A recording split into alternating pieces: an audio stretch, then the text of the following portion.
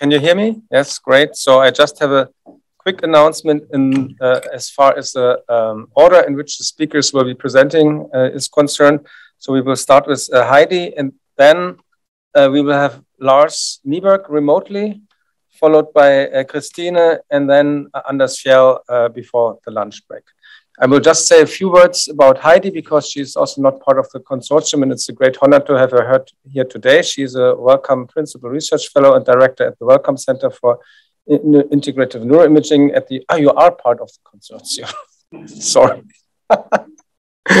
Yeah, but it's so great to have you. And her special area is plasticity and recovery of the sensory motor system with particular influence, focus on white matter plasticity and activity-dependent myelination.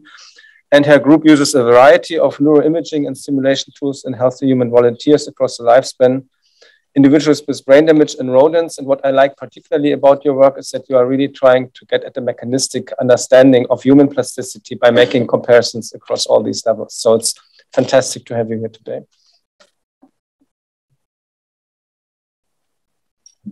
Brilliant. So thanks very much for the introduction, Norman, and thanks for the invitation to join. So it's true, so I was somewhat involved in Lifebrain in the early stages, but then have been much less involved as the project has progressed. So it's been really great to have the opportunity to see all that the consortium has achieved over the last 6 years. You know, from the Oxford side, it was very much Klaus and my colleagues Claire and Nyara and Anya and others who took the lead on actually getting on and doing the work within the consortium. So it's great to see all of the progress that has been made. I'm going to be, in general, talking about something a little bit different to what we've heard about so far. So as Norman mentioned, my group are interested in understanding basic mechanisms of brain plasticity and using studies across species to try to understand that. So I'll give you some examples of those types of projects. But to begin with, I was just going to plug recent data, which has recently come out from the lab, which has been where we've been trying to use imaging to monitor plasticity across the lifespan, this being something of particular relevance to this group. So this is the results of a collaborative study that we did with colleagues in other universities in the UK to look at the effects of physical activity intervention in older adults.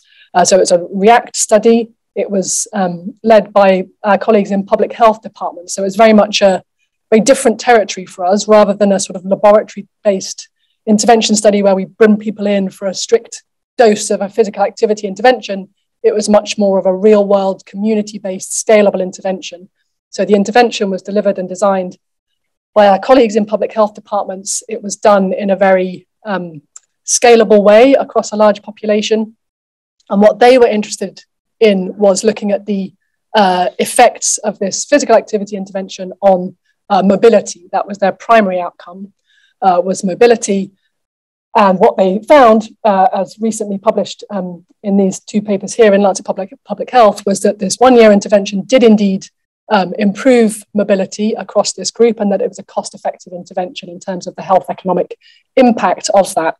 And as brain and cognitive scientists, I'm hoping you'll be aware that mobility is a really interesting precursor often to cognitive decline and dementia. So it was an outcome that we were also very interested in. So what we did in the context of this trial was add cognitive assessments across the whole trial and also conduct a imaging sub-study. So this is work from Nyara, who is here today and who you will know well as a Lifebrain colleague. So led by Claire Sexton, another colleague who's now moved to the US. And Nyara and Claire ran a MRI sub-study within the context of REACT, where 100 of the participants from the larger trial were given brain scans over different time points across the trial. And what we found, encouragingly, was that indeed this community-based scalable exercise intervention reduced the atrophy of the left hippocampus. So you can see the difference here, whereby there's a reasonable drop in hippocampal volume in the control group, as you might expect among this older cohort. This is over a 1-year time scale, whereas that drop is significantly reduced in the physical activity group. So demonstrating, another example of ways in which we can use imaging to detect effects on the brain through an intervention in the context of brain aging. Interestingly, although we measured cognition across not only the sub-study in detail, but also in the main study using kind of light touch cognitive assessment, there wasn't any evidence for cognitive benefits, despite this clear evidence of slowing of hippocampal atrophy. So that raises interesting questions as to, is that because the hippocampal volume doesn't necessarily reflect what's happening in terms of cognition, or does it reflect the limitations of the ways in which we've assessed cognition in this particular trial? So that was really just to flag that, and please do follow up with Nayara if you're interested in finding out more about that study, which was a really impressive achievement of her PhD when she was here in Oxford. But then what I'm going to spend the rest of the time talking to you about is some of the other work that we've done in the lab, where we're trying to use imaging to understand basic principles of brain plasticity. So the couple of questions that I'm going to address is, where does plasticity happen and when does it happen? So we're all familiar with the idea that the synapse is the site of brain plasticity, and synaptic plasticity underlies learning and memory in the brain. We understand very well the biological processes of synaptic plasticity and the rules that govern synaptic plasticity. One of the questions we've been interested in is whether there are other sites for adaptive plasticity in the brain, and in particular, whether there are structures within the white matter that show adaptive plasticity. And our interest in this area began more than 10 years ago now through this study of a PhD student at the time, Jan Schultz, who showed using imaging that when people learned a new skill, in this case, learning to juggle, that changed the structure both of their cortex, the grey matter of the cortex, and also underlying white matter microstructure. So what we found was increases in volume in medial, occipital and parietal areas that are involved in reaching and grasping to the periphery of visual space, so a relevant function for this particular skill. But importantly, also using diffusion imaging, we found changes in white matter fractional anisotropy and underlying white matter pathways, suggesting that the healthy adult human brain white matter structure can be changed through experience and training. So what does this mean? Does the white matter show plasticity? And if so, what aspect of white matter structure is changing as a result of that training? And as you'll all be aware, a challenge with many of our imaging measures is that they're not directly measuring a particular biological component that we might be interested in. They're giving us some surrogate marker, which could be sensitive to all sorts of different types of change. So this is just illustrated here.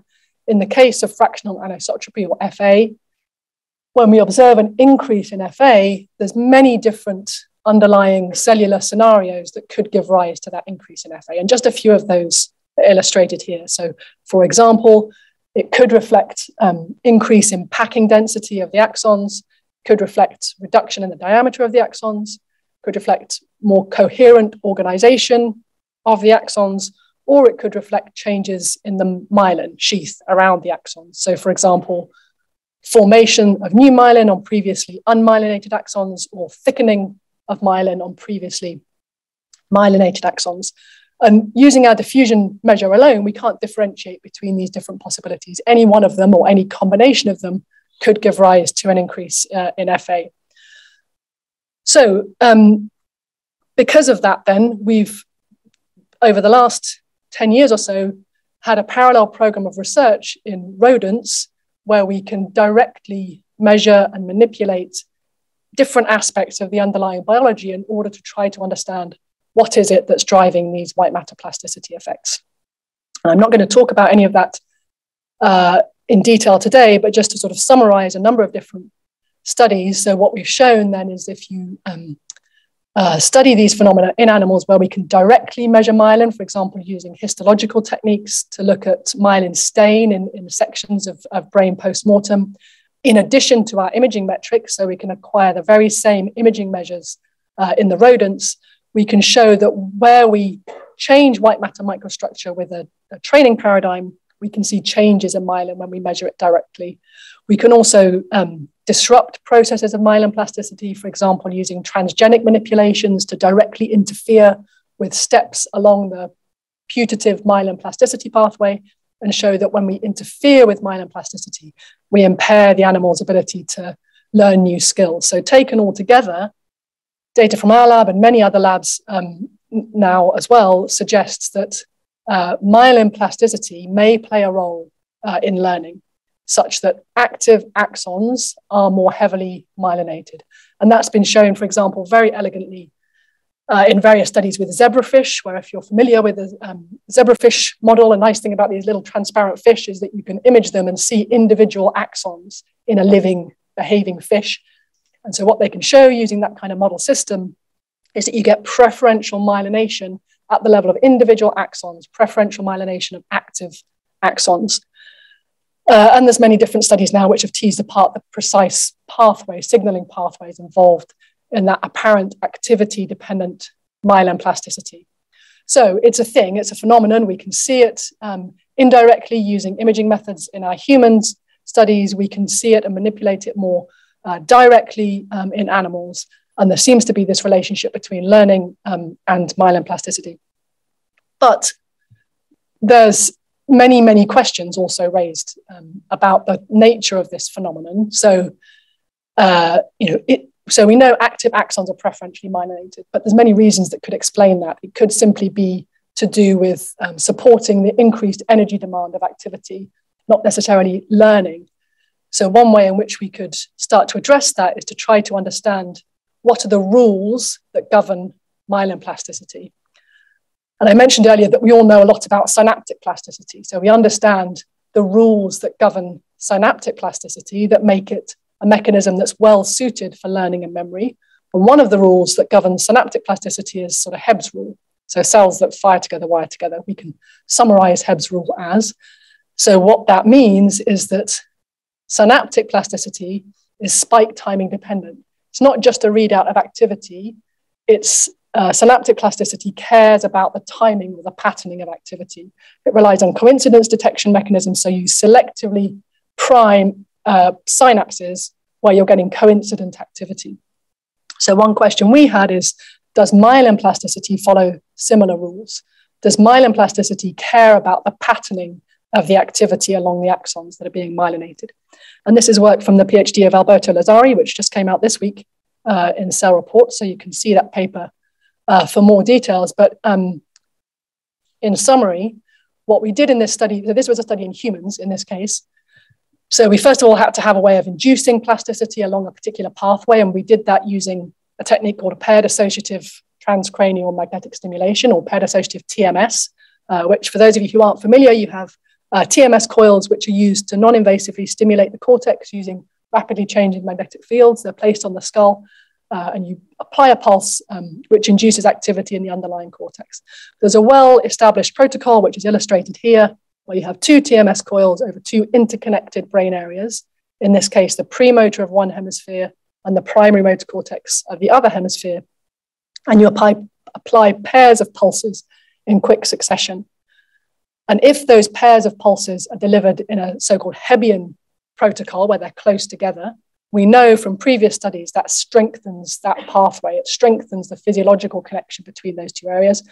Whereas if you put the same two pulses in a non-Hebbian protocol, so separated in time, it doesn't physiologically strengthen the pathway.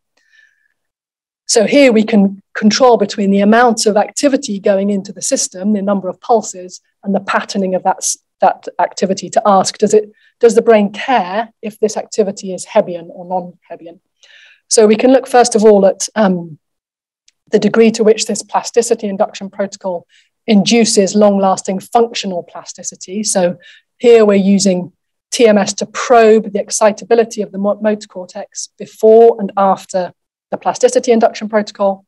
And we can show that, then we can look at the change in excitability as a result of the plasticity induction protocol. So as I mentioned, it's been previously shown that this protocol induces rapid plasticity. We looked for the first time if that lasts for 24 hours. So if we look 24 hours later, do we find that the system continues to be plastic? And indeed it does. So if we look at our probe of plasticity using TMS, we can see that our Hebbian protocol in green changes the excitability of the system, and that's still there 24 hours later. Whereas the non-Hebbian protocol, as we would expect, doesn't change the excitability of the system. So this plasticity induction protocol, specifically the Hebbian form, induces functional plasticity in the system. The question is, does any associated myelin change also care about whether the activity is Hebbian or not. So to address that question, we used MT imaging to map myelin across the whole brain before and after the plasticity induction. So then we can compare those brain scans to look at the change in myelin. And what we found was that the functional plasticity correlates with the myelin plasticity in the stimulated pathways, but only with the Hebbian stimulation. So if we unpack that complicated interaction, what that reflects is that with the green Hebbian protocol, the greater the physiological plasticity, the greater the myelin change, whereas that relationship is not present with the non-Hebbian protocol. So it suggests that myelin plasticity does indeed follow these Hebbian rules. The myelin change cares about the patterning of the activity, which is important because for it to be adaptive, for the plasticity to be a learning mechanism, it really needs to care about the patterning of the activity.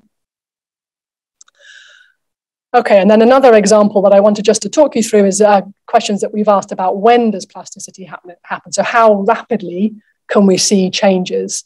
So we were talking earlier in the context of aging and development, you know, should we be looking at 1 year, 2 years, 5 years time periods to see changes in the brain over a lifespan relevant time scale? We've been interested in looking at sort of very rapid changes in the brain and how quickly we can shift either brain structure or function through altering experience. So as you saw from the study that I just showed you, we can see relevant changes in myelin, for example, over a 24-hour period. And in the next example, I want to talk to you about, we looked at rapid changes in functional maps in this case. And so here the question that we had was, can we rapidly remap functional maps of the body? And this was work from James Kolosinski, a former student in the lab that he did during his PhD. And so the readout of functional plasticity for this study was these individual digit maps that you can derive very nicely, in this case using 7 Tesla fMRI, to derive these individual maps of the digits. And we used this approach to ask, how can we shift these maps as a result of altered experience? So we looked, for example, in the absence of altered experience, these maps are very stable over time. They're very stable over time within an individual. So we wanted to see if we could shift them by changing people's experience. And we did that by gluing 2 of the fingers together for 24 hours. So people in these experiments came in for multiple different brain scans. And between 2 of the scans, we glued their first and second fingers together using a special surgical glue that you could remove the next day. So the question is, can we shift these maps by gluing 2 of your fingers together for 24 hours? And it turns out that we can. So the way that we're quantifying the shift in the maps is to characterize the degree of overlap between the maps for individual digits. So sort of schematically, you can see the 4 separate digits shown here. We're quantifying the degree of overlap between pairs of digits. And what we found was these rapid remapping of the digit maps after just 24 hours of gluing 2 of your fingers together. So what you're seeing here is the degree of overlap between pairs of digits for various control conditions, and then the scan that's taken after the 24 hours of gluing. And what we find, interestingly, is that the degree of overlap between the 2 fingers that were glued together doesn't change in cyan, but what we see is less overlap between the adjacent 2 fingers and more overlap between the 2 fingers that weren't glued together, between 4 and 5. So when you glue together these 2 fingers, perhaps what you end up doing is changing the way you use the other unglued fingers such that these 2 work closer together and these 2 work less together. So this was an interesting and intriguing result, which led us to make a new prediction about how behavior might change. So if that's how the brain is remapping, what would we predict should happen to behavior? And what we would predict is that if you're shifting the brain maps in this way, then you might expect that the digit pairs which show increased cortical overlap, so 4 and 5 in this case, people should get worse at differentiating tactile inputs to those digits because you've got more overlap, more confusion between those inputs. Whereas for the digit pair 3 and 4, where the cortical maps have moved further apart, you should get better at differentiating those digits because there's more differentiation in the inputs. So we tested that in a new experiment with new people where we tested behavior using called a temporal order judgment task, where you deliver pairs of tactile stimuli to fingers and they have to tell you which one was stimulated first. And we found that the behavior change did fit the prediction from the neural change. So here what's being plotted now is how good they are at differentiating the digits. Again, you can see no change for the control condition. The change is all happening after the gluing condition, and it's happening in the predicted direction. So for the digit pair where we see less overlap in the cortical maps, subjects get better at discriminating the inputs, whereas where we saw more overlap in the cortical maps, they got worse at discriminating the inputs. So that suggests that even very short-term change, so just 24 hours of gluing your fingers together, alters your cortical functional brain maps in a way that's behaviorally relevant, which is interesting that you've got this sort of very rapid plasticity going on in the brain. But in spite of that, remarkably, we've shown in data that I'll show you in a moment that the basic topography of those cortical digit maps, their layout and relationship to each other, is remarkably resilient to altered experience.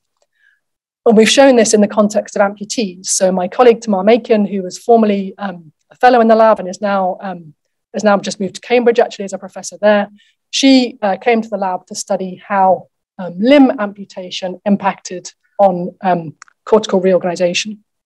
And so as I'm sure you're aware, people who have a limb amputated often experience a vivid phantom limb. So although their hand, for example, is no longer there, they perceive the hand, they can voluntarily move the hand, they can feel the hand. Sometimes there's extreme pain from the hand. But here we're just focusing on the representation of that phantom hand.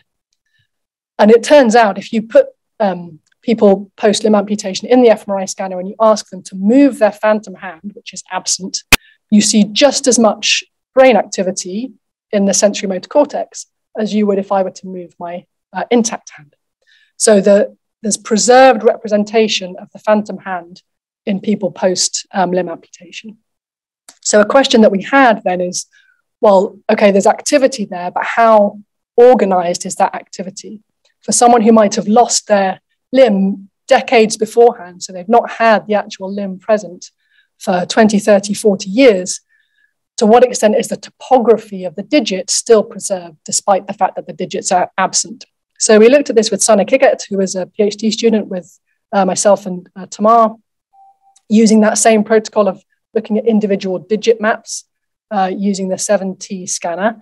So here you're seeing data from two controls, so similar representation to previously, except now there are 5 digits represented, where you see that same topography moving up the central sulcus.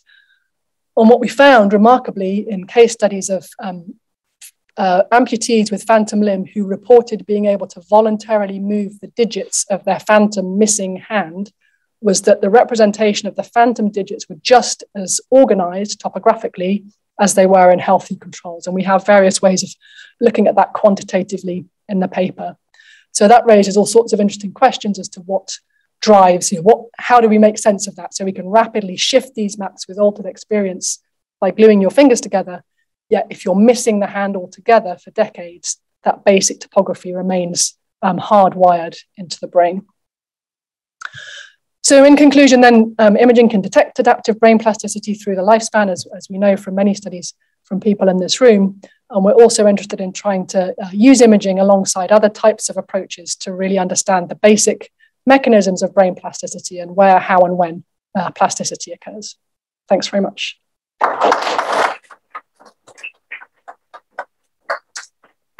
There is a discussion at the end, but if there is an urgent question that you want to ask right now, we can do this too. Otherwise, I see 2 hands raised. There are 2 hands. Okay, whoever raised his hand or her hand in the hybrid sphere, please speak up. Whoever raised his hand, no? Claps, sorry. Never claps. Okay. So then I think we just go on with the next talk. Thanks again. It was extremely interesting.